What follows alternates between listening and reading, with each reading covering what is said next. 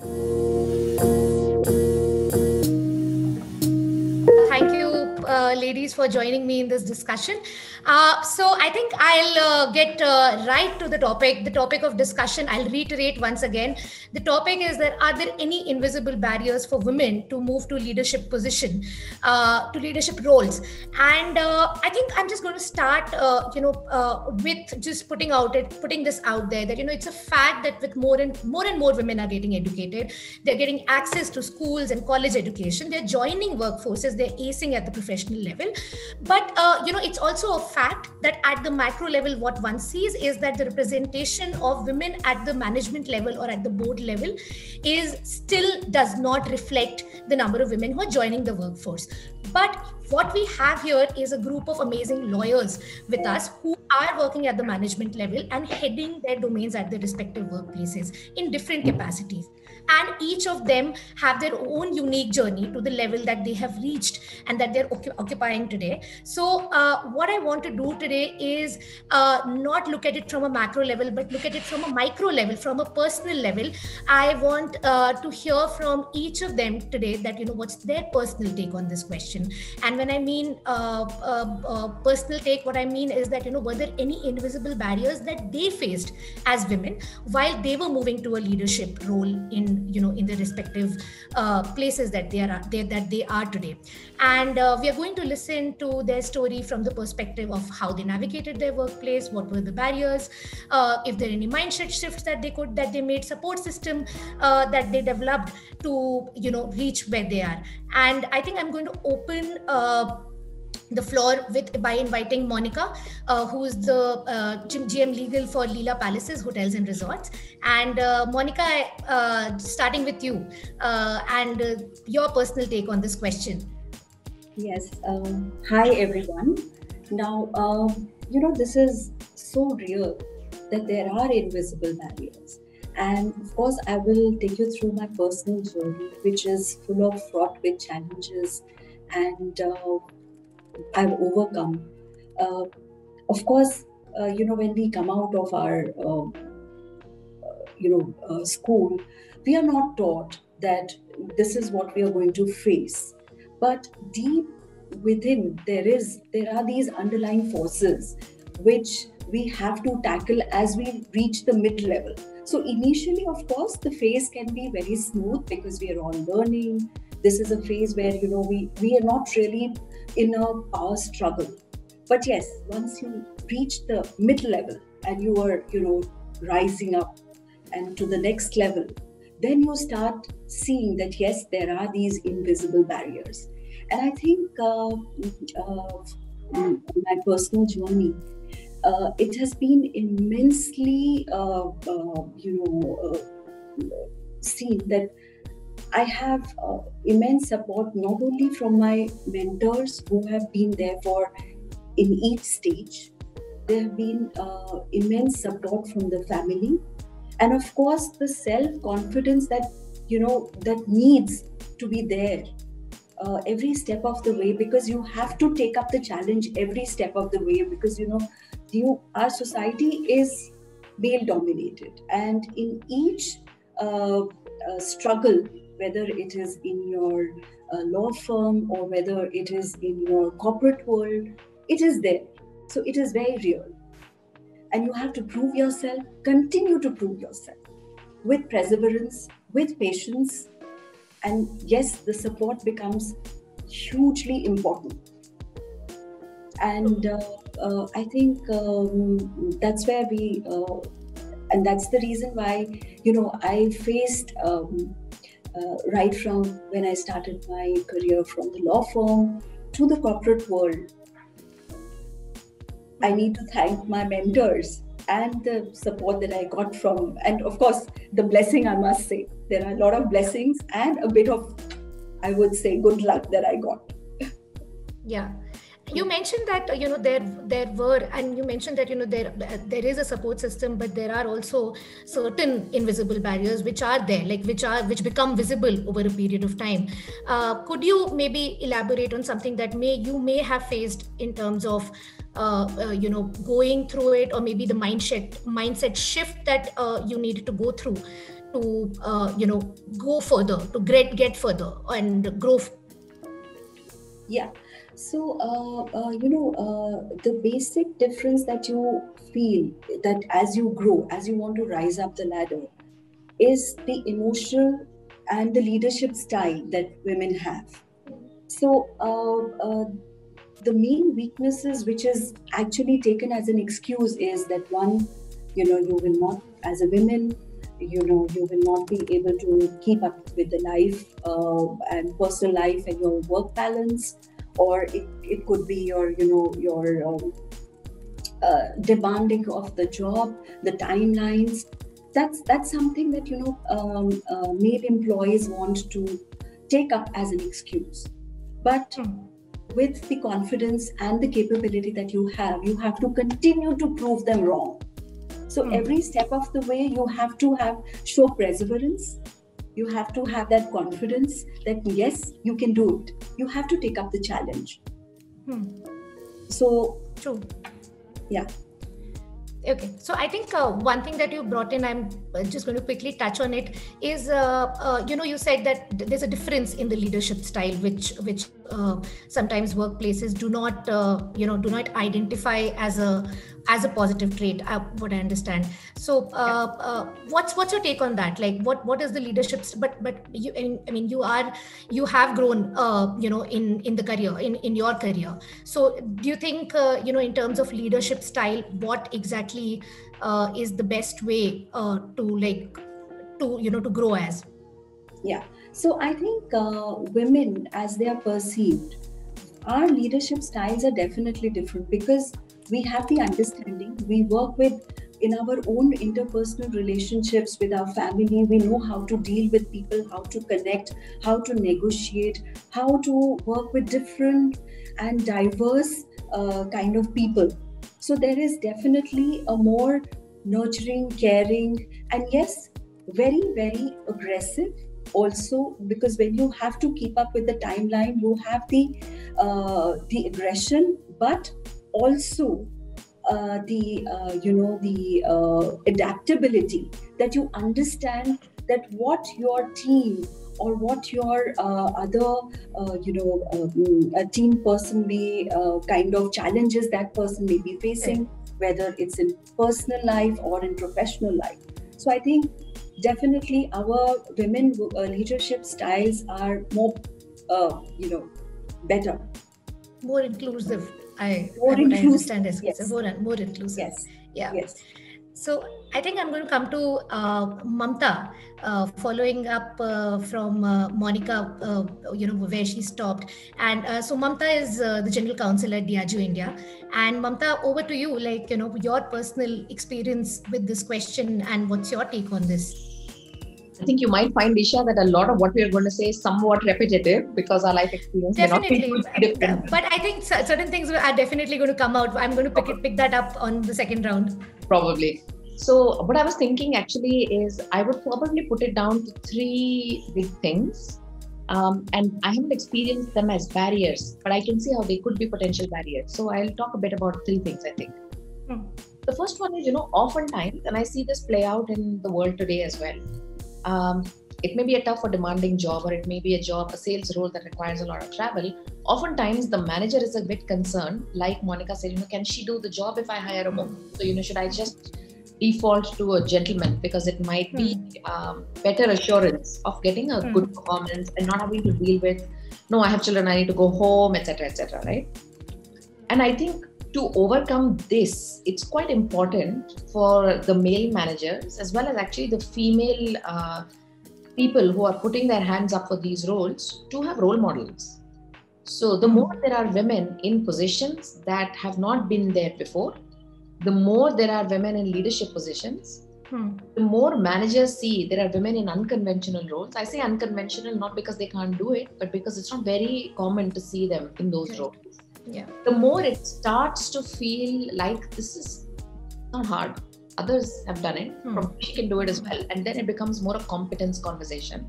So I would say the first thing which can overcome this barrier of this supposed the supposed stereotype that, you know, a woman perhaps has to put her family first and is not always career focused, right? So the way I think to overcome that is to really have more role models. If you can look up, I can look up and see that someone is actually doing a role that I thought was quite difficult, then I feel hope that I can put my hand up for it. And similarly, my manager feels hope to hire in those roles as well, right? But connected to that, of course, is you also want to be joining the right organizations. You don't want to be joining an organization where there isn't an effort or focus towards understanding different requirements of different genders and actually different communities as well. Because equality of opportunity and progress isn't only about gender. I mean, we are today talking about gender because it's International Women's Day on 8th, but honestly, there are many communities out there who probably feel similarly to the women.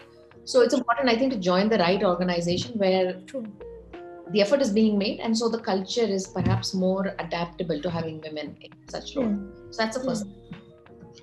The second thing, if I think about my life experience, all the roles that I have gotten, which have been more senior, and this is my current role as a general counsel in Diageo India, and the one before, both have happened because someone sponsored me. Someone thought she has this potential. We think she can do the role, okay? And it's not about, and it wasn't because I had already done a similar role, because that's easier in some way. If you've done the role once, no one has to take a chance. They already know you can deliver or not. Right? So they know the decision is informed. It's when you haven't done a role like this before that someone has to take a chance and say, can the potential translate into performance? Yeah. And so they have to kind of sponsor you and say, I'm willing to put my professional worth behind this person and say, I think she can do it, right? And I think, therefore, the sponsorship piece is important, right? Sorry, my dog is also excited. Okay. The sponsorship piece is important. But how do you get sponsors then is the immediate next question, right? I have to say most of my sponsors have been women. And I think and a large reason why they have felt more comfortable sponsoring me perhaps than my male managers has been because they've been through the journey. They know what it takes and they know it can be done. So it's a bit of the same. If you have seen it happen before, you can see that it will happen again. And it's easier for you to make a meritocratic decision. How have I earned sponsors? I haven't gone out with a board stand roadside saying I'm willing to engage with sponsors. Please come become a sponsor. I think really this is where your work speaks for you and your personality speaks for you and your leadership speaks for you, right? So I always feel there are 3 traits that work quite well to embody your leadership. I think it's important to be authentic. It's important to be who you are. And that doesn't mean you have to wield that like an axe. You don't need to. You can be smart, you can be gentle, you can be flexible and adaptable, but you have to be who you are because firstly, it's too much effort to not. Second, people can see through it. Nobody wants to be following leaders who are fake, right? They want to be genuine. That's when you inspire people and motivate them. The second one for me. He's very excited to hear you. She is very excited. She's very excited. Exactly. My apologies. The second one for me is really around courage. Oftentimes, we can be our biggest barriers. We can say to ourselves that my potential ends here. I can't do anymore. Or this job is too hard. I've not done it before. Maybe I shouldn't put my hand up for this. Or, oh my God, I now have children. I need to stay at home. No one is telling us. There are families where people are telling us, right? But there are equally families where people are not telling us. We are telling ourselves because we are reading this narrative that we have imbibed. So I always feel courage is important. Courage to think differently. Courage to be open to different perspectives. Courage to ask questions and courage to follow your heart and do what you think will satisfy you, right? So that's the second one for me. The third thing I will say is excellence. You've got to be very, very good at what you do. Nobody becomes really senior or nobody becomes really successful without being really good. I mean, they're not perfect human beings, but they're good at what they do, right? So you have to be good at what you're doing. And I think connected to that is you have to have a real drive to push yourself and to raise the bar for yourself all the time. So that's the only way you keep up with the world. It's dynamic, it's changing, but you not only have to do that for yourself, but also I think for the people around you. So I would say this is the second one for me, right? How do you get sponsors? What kind of a person you are, how you come across. The last one I'll say is allies, and you just cannot underestimate the importance of allies, whether it is at work or it's at home. So if I think about myself, we are always saying work-life balance. What is work-life balance? There isn't any, to be honest. It has taken me a while to come to this conclusion, but frankly, someone once said it to me and said, work-life integration is perhaps the way you want to talk about it and think about it, right? How can you integrate both in a way that it allows you to manage your work, but also manage your life effectively? And that integration tapestry will look very different for different people. The way I do it will be very different from what you will do, Esha, or from what Manorama or Fereshte will do, right? So there is no one equation that works for everyone. The thing I think that's important to remember is, we should be kind to ourselves. We are trying to do a lot. And oftentimes we are trying to do a lot in a world where we may not have as much support as we would like at home or even at work. It's not really a level playing field, right? So I think be kind to yourself. Treat yourself like you would your best friend. And sometimes you'll drop the ball at work. You should be smart enough to realize that you should drop the ball on things that are not critical. That's important. Sometimes you'll drop the ball at home. Again, you should be smart enough to realize that you're dropping the ball on something that's not critical. It's okay to order pizza one day and not have a home cooked meal. It's probably not okay to miss something that's important to your child, where the child wants your presence. So you will have to balance it. But honestly, be kind to yourself. And I think in that zone, I'll also say, just as I have succeeded because of allies and sponsors, I think I have a duty to be an ally and to sponsor people. So that's important to me. And I must make sure, therefore, that I can not only encourage people, but also find them opportunities. Let me stop. My dog is barking. All right. I think I'll come back to Mamta in a bit, but a couple of very good points. And I absolutely agree with you. I think the term work-life balance is a misnomer. Work-life integration is a better term, given the fact that, one has to, we are in the professional field. So we are there because, one is there because they want to grow forward. There is no other way. I mean, you are in the professional field because you want to excel. And one has to take everything together in a way that it integrates for you, and that's something that I think as a principle works. It could be different on a case-to-case basis, but as a principle, it stands for everyone to implement in the manner that they want to. I think so. I'm going to come to Manorama next, and so Manorama is the Director of Financial Crime and Compliance at Capgemini India. And I want to come to Manorama and ask you your take on this question, Manorama. What were the barriers that you faced, and how has your journey been? Manorama, I would request your audio is... Is it any better now? Yeah. Sure, thanks. I think I was saying that Mamta covered most of it, then we could go for coffee now. Right. Yeah. So I think my perspective, Monica shared a little bit about it, is unless it gets into your brain about the barrier, it is not there. Right.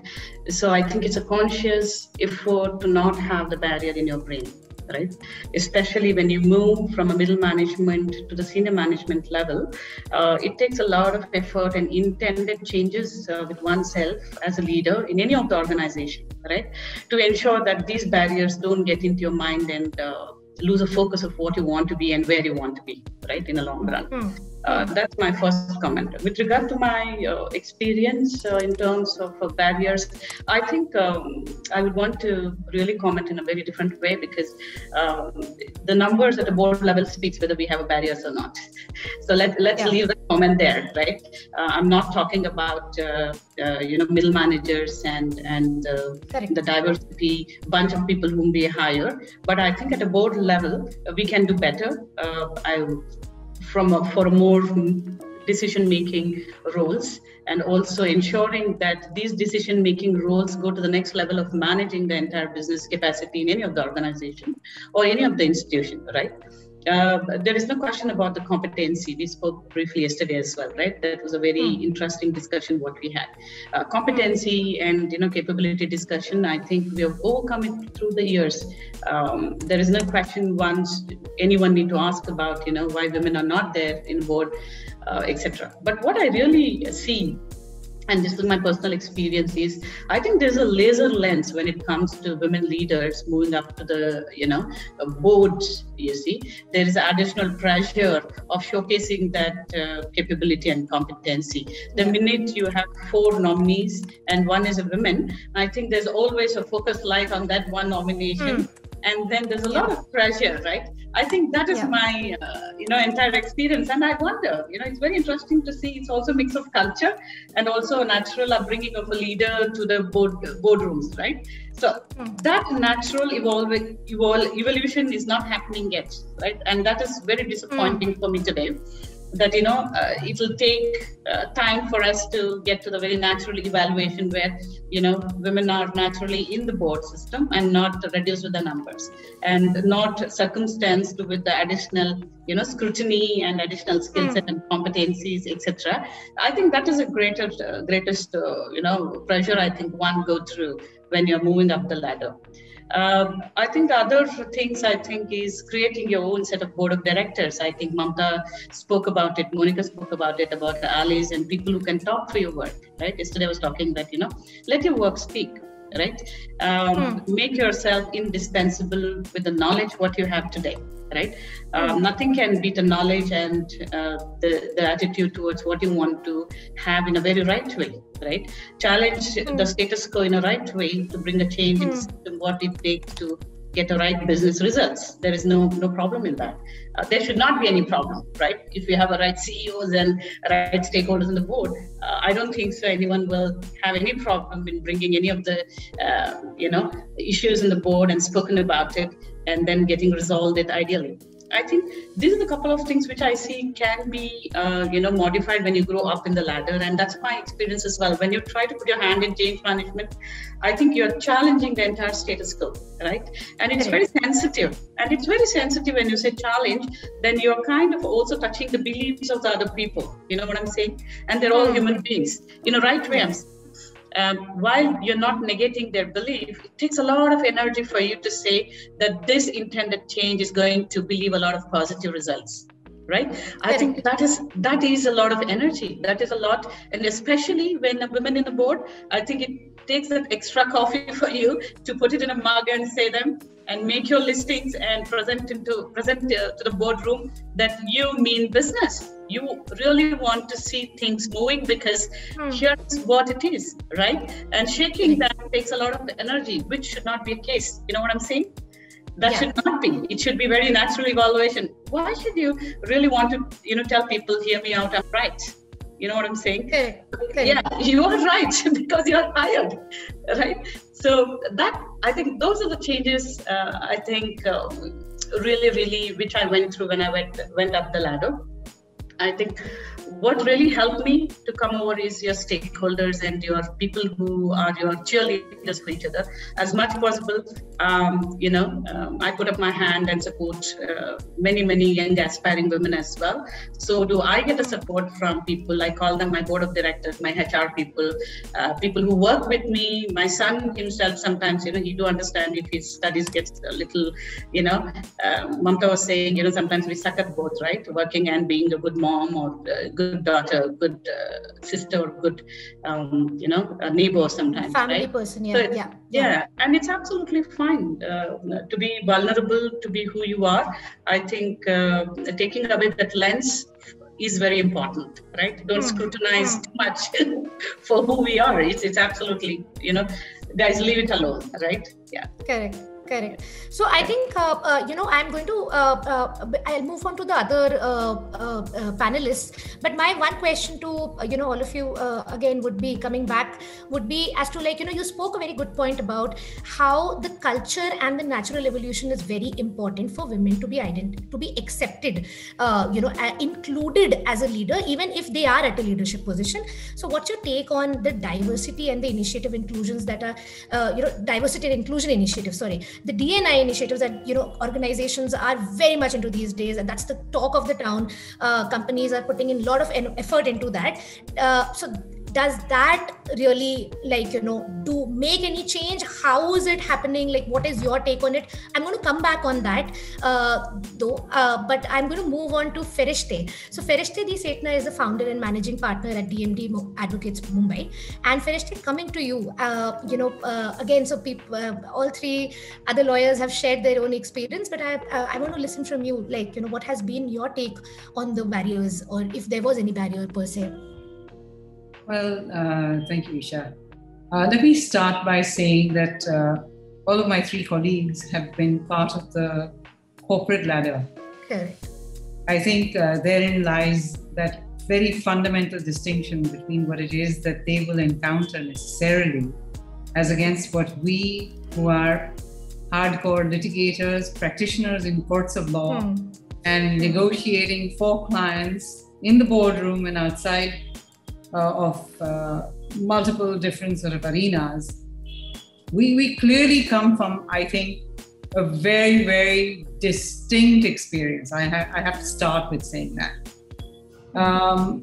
Obviously, at the time when I entered the profession, there was really none of that pecking order that you see in law firms today, where everybody wants to get to that new position and all of that. For us, we were the peon, the filing clerk, the stenographer. We did everything from from scratch, whether it was photocopying or whatever it was. So frankly, if you were prepared to participate and lift that burden, as it were, whether it was the peon's burden or my senior partner, who I was ultimately interning with at that point in time, you were part of the team. It was just a given. And if you had a supporting senior, and when I say senior, I mean in the form of the person that you effectively first work with, I think that is that critical person who shapes your future. If that senior permits you the luxuries and indulgences of what would effectively be freedom of thought and speech, as it were, and expression, I think, frankly, you don't need to turn back after that. Because, if you've been given that degree of liberty, if you like, you can effectively go through the rest of your professional years knowing fully well what it is that was inculcated in you at that very initial stage in the profession. And therefore, I come from the space where I was given that freedom. I was inculcated a spirit of independence. I have to say that I come from a background where my grandmother back in the 30s and 40s was a working woman. So I am really, in that sense, from a family where my mother is a lawyer. She's still a lawyer. She's part of the law firm. So there was a clear direction finder, if you like. And therefore it was, is the legal profession really a male bastion? Do I really know that? I did not know that existed. I was thoroughly oblivious to it, and I remain oblivious to anyone who says that. Yes, of course, there may be 98 lawyers in the courtroom who are male, dressed in a certain way, and then there are 2 women there. What does that matter? It never mattered to the judge. It never mattered to the client. So who is it mattering to? I frankly don't understand the concepts of the gender issue, if you like, from the legal profession, because let's not forget that the Constitution tells us that we are all equal before the law. Absolutely, yeah. And for any lawyer to believe that we are not, I think would be an absolute anathema.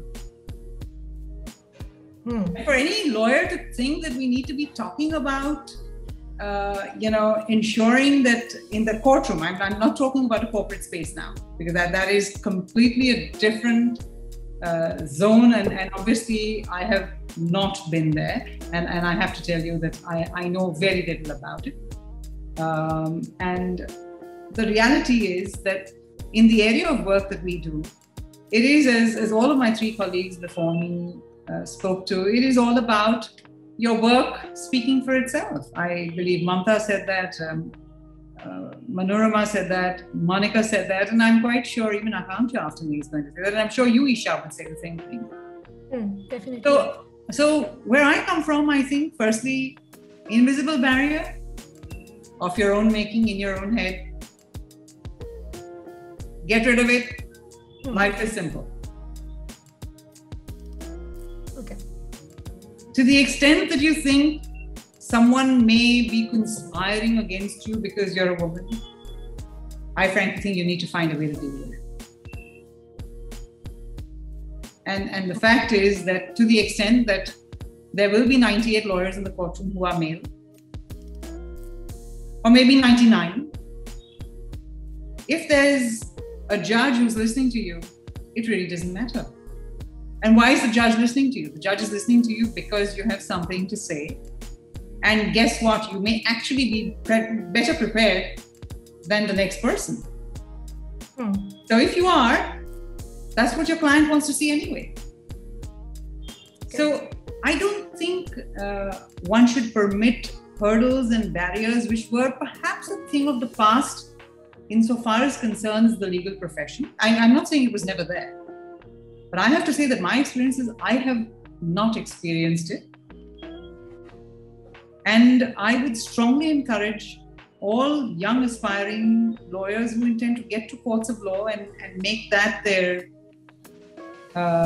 forte to effectively be in court and to get what needs to get done in a court's day, to know that if you can do what you do best in the courtroom, nobody and nothing can come in your way, because it's you and the judge. There's nobody else in between. Yeah. Either you get your point across or you don't. And you may not be able to get it across for a variety of reasons, but it's certainly nothing to do with the fact that you were a woman. All right, I think that's a very fair point, Fereshte, and I think what the two common points that I've understood is coming out of this discussion till now is two things.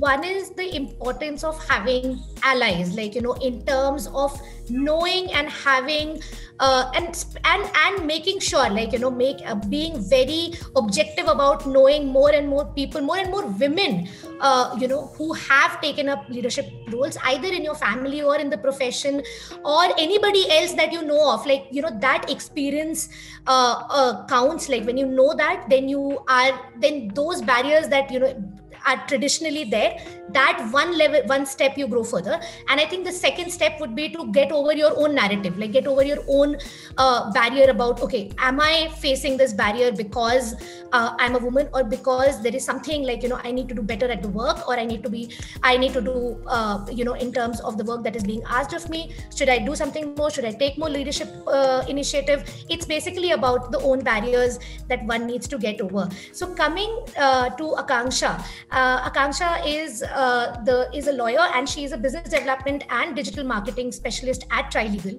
So Akanksha, coming to you, you've heard four lawyers speaking before you, and a couple of common pointers have come up. But what's your take on this topic from your perspective? I think they all have already covered what I had in mind. So my experience is a mixed bag. I am a lawyer, as you've just mentioned, and creating my niche in business development side of law. So this is all entirely new, and I had literally no one to look up to in the legal, profession segment. Yeah. So this is something that I created on my own. So that is one side of it, and I think that leadership, as we were just talking about, it's not that you can be a leader in your workspace and not in your personal sphere. So talking about that I also became a parent during a pandemic. In both these scenarios, in my work sphere and in my professional front, there was just no blueprint available to me. So we had to create everything so there were a lot of negotiations in my personal front and at work. And Mamta and everyone said that you need to have a lot of allies and support system to help you reach where you want to. And definitely like how Fereshte mentioned, that you need to, dissect stories from fact. You cannot keep coming back to that, oh, I'm a woman, so probably this is happening to me because I'm a woman and it's gender specific issue. I don't buy that point. You need to dissect both the things And what else? Yeah. So about the challenges, I think Fereshte, I completely agree with her that she mentioned that, you need to break those barriers. Initially, I thought it's all societal pressure when the pandemic hit us and I had to manage my kid. So I thought that, the society wants me to be the prime caregiver. And then eventually I realized it's just me. I just want to be that good girl. I want to carry that image, and that made me struggle a lot. Eventually I could realize, and I started accepting help. I think it's a tendency with us that we do not want to delegate work, or it's just me probably. So I think that's also a learning from this duration and from my experience so far. Of course, I have a long way to go.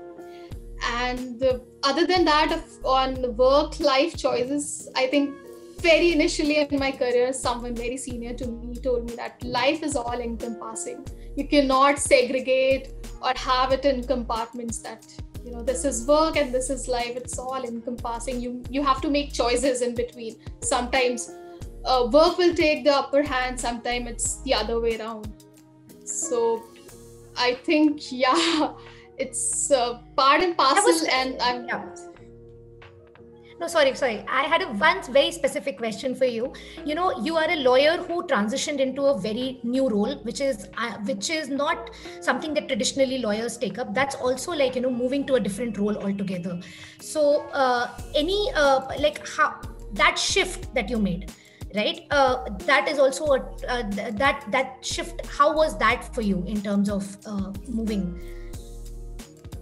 So I'll tell you, Esha, there have been a lot of first times in my life. I'm a first generation lawyer. I come from a tier 2 city where not many women go out from that from that geography. They're not allowed to go out, and this is where I think Fereshte and I kind of disagree. I see that you need to be someone people look up to. You need to create that. You need to pave the way for others to find their passion, explore that there is so much more other than the typical stereotypical roles that society has defined for you. And of course then I transitioned to the BD side of the law, and initially I used to get raised eyebrows even from my colleague. I had a short stint at litigation, and then I shifted to the BD and digital marketing side of law. I was heading the com at Phoenix Legal, and then I transitioned to Trilegal.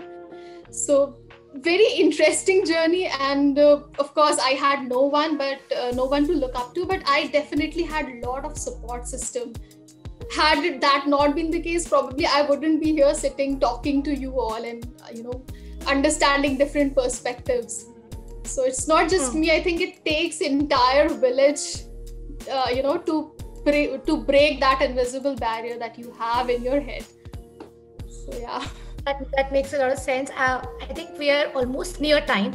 So I think one common point that is coming across to me is the need to have allies at work, whichever part of the legal profession that you are at, be it at law firm, be it at a litigation, be it at a corporate level. And the second thing is the need of, and not the need, but the requirement of mentorship. Like, it takes up, and I'm not talking about at the family level, but at the work level, the mentors and the allies at the work level that needs to be built. So I'm going to, I want to ask each one of you, some tip to people who are listening to us, the audience who's listening to us, as to how do you build that? Like, what is the one thing that you will say that if somebody is growing in their career, how do you build that system? And I'll start with Mamta here. So Mamta, any closing tip for our audience here on this? No, I'm going to repeat what I said already, which is be yourself. And it does not need to be compromised. Whoever you are is good enough to succeed. The second thing I'll say is integrity is important. We are in a world where anything you say or do is going to be available for all near eternity. Nothing gets wiped off of Twitter or LinkedIn, it appears, and it's almost impossible to wipe it off despite your best effort. So I would say, be yourself, but show integrity in all times, and not that you are making it up, but that is the person you are, right? And absolutely, always choose to challenge yourself. Yeah, I mean, that's the theme for this year's International Women's Day also, that choose to challenge whatever, whatever barrier, like could be anything that, that is there for your own self. Monica, coming to you on this, allies and mentorship. Monica, your audio is off. Just sorry. Closing remarks on this. So I was just saying that Mamta said it all. So it's your integrity, and it's how your confidence built up, everything put together. I think these are the closing lines from my end. All right. Manorama. If I understood right, you were actually seeking as to, how do you find your mentor or allies? Is that what? Mentor and allies, like how do you build that? Because, it's sometimes difficult for, and I'm not just saying for women, for anybody, like, it's difficult to know how to go about this. So any tip there in terms of? Right. I think it's during the course of the time, I don't think so. It is the relationship, the working relationship, or even a personal relationship always takes time, isn't it? And it's typically built on all the qualities what everyone mentioned here. So I think one aspect which really worked well with me is trust and honesty, right? With my mentor, it's always been trust and straightforward approach, and being very honest in my approach, right? Whether I go to him or her with specific questions, whether it's personal or profession, somebody said don't be fake, right? That's absolutely fantastic. You have to be yourself for a mentor to guide you, be able to understand you, and also to be able to relate to the problem or to guide you to the next level. Right? I think 2 words from my end to sum up, right? One is a trusted and honest relationship is what it takes to, get a very good allies and mentors. Yeah.